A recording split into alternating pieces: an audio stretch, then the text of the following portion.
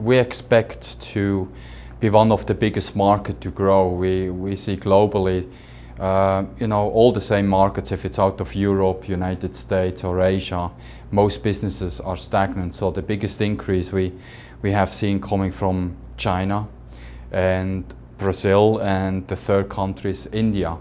So it's really these three countries where we see the biggest increase. Now Brazil, it's a destination we don't know as well, but we have seen, as with China as an example, Chinese business to Dubai, we have seen an increase in the last 3 years of about 800%.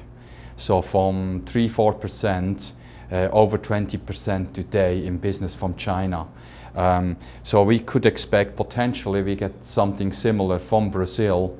And of course we know what is planned in Brazil with the games, the World Cup and all that, and Olympic Games. And so I assume that that the Brazilian economy will be having a good few years ahead of themselves, which is very positive. And with that said, I also understand that Brazilians like to travel.